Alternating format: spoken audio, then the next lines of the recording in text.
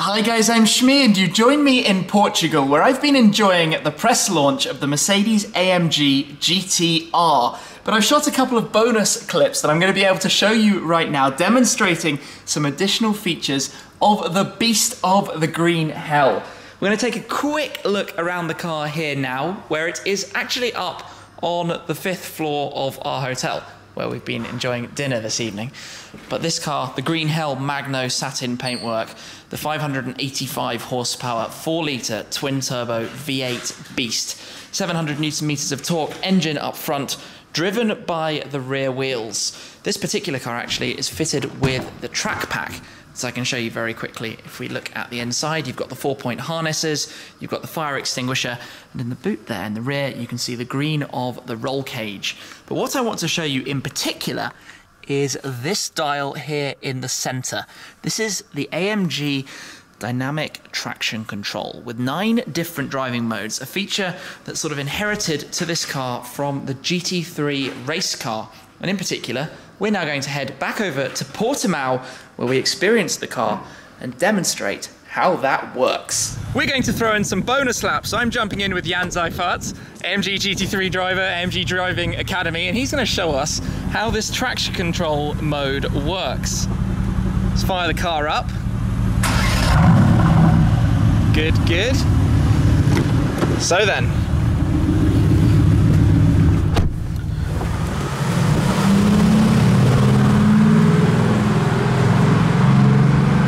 I'm in race mode. Yep. And to test the traction control, you have to be in ESP off mode. So switch it completely off, and then you see the lights on. The standard setting is right in the middle. In the middle of the 9 modes. So yeah, it's 9 modes. So when you go to the left-hand side, it's completely off. When you go up to the right-hand side, it's completely on. So let's keep it in the middle. And this is derived from the technology that I guess is in your GT3 car. It's kind of that, yeah. I mean, the technology comes from GT3, from racing, and so that it's now for production cars made of. That's really cool. So, for example, when I switch it completely off, now I have it completely off, and I go in here, for example, turn 2. Okay. You feel it go very quickly there, yeah. It is completely off. Yeah. So I really have to do everything myself also here. So it's completely off. All up to myself. When I switch it completely on, it's on the opposite. So is that completely on, or is that still? So that's still ESP off. So you have no stabilization to the left and to the right. It's just traction. So when I go, okay, now I'm full on power now. I'm flat out. You see, it's flashing away. It's flashing all the time. It's flat out. The traction. Yeah. So you get a complete visual update straight away of how much it's interfering with you as well. Yeah, right. So you can pick your kind of mode.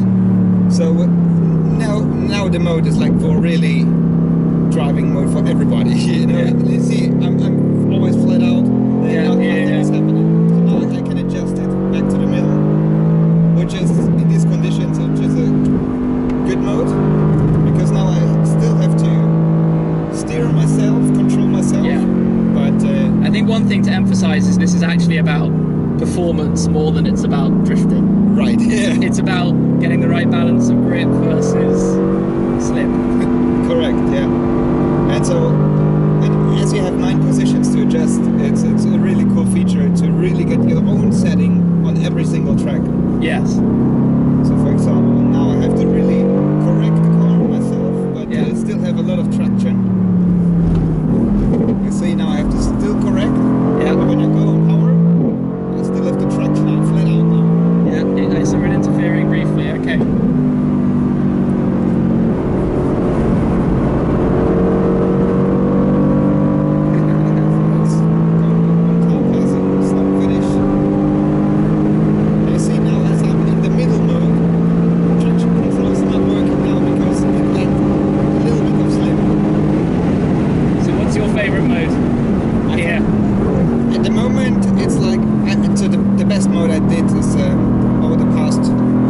I'm driving the car since it's like twice to the left. Okay, so 7. It's not completely off, but you still really have to manage kind of that's kind of the adjusting you have in the GT3 car. I love the conversation continuing while you're mid-slide. It's like, I'm not concentrating. I do this in my sleep. So, in that mode, maybe the setting is the best, so a little bit more than half of it.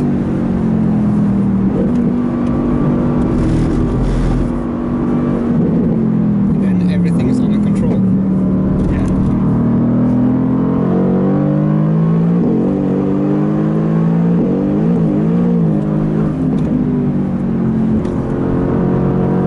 It's good fun, huh? Oh yeah, I was going to ask, how does this compare to driving a GT3 car? I mean, it's clearly way tamer relatively, but you can feel that it's derived? Yes, so, I mean, I would say it's about 70% of a GT3 Okay. car. I mean, it's still a road car, but it's about 70% of You've got the sort of characteristics, Yeah, the sort so- of wanting to have fun kind of thing, and you can Right. feel the performance elements.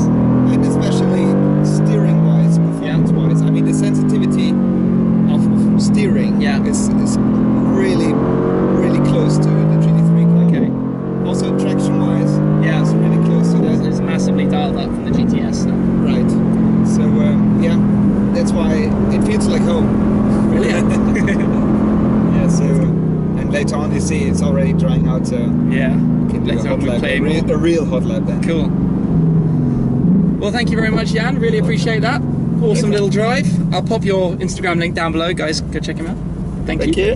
Cheers. And I'm back in the pit lane because I'm going to jump in again with Jan and go for a hot lap. So this should be quite fun and quite exciting.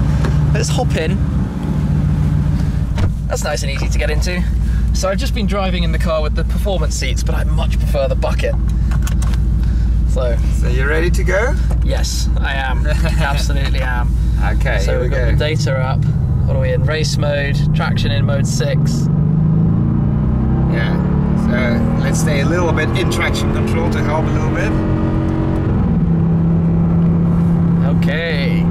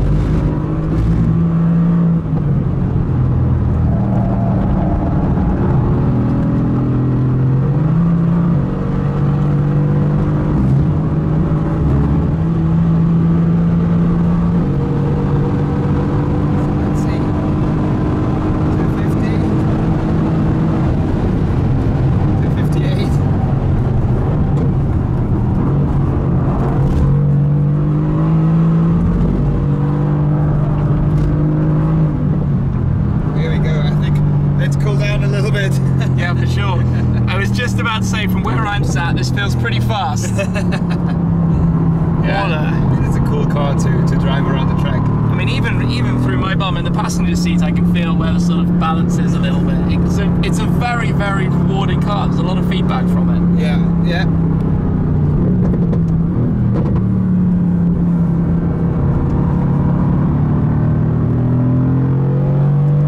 Unfortunately, I'm finished with my work here, so yeah. I have to give the car back as well.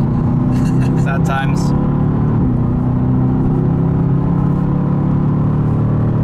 When's your next race? The next race will be in March next year, yeah. March 17, on the fabulous Nordschleife. In the AMG GT3. The GT3, right? Yeah. Preparing the 24-hour race. Okay. 2017. I mean, it's the 5th anniversary of AMG, and we tried to push hard. Oh yeah. To repeat our success from this year. Sure. Well, good luck with it. Thank you. Thank you very much for that ride. Thank you.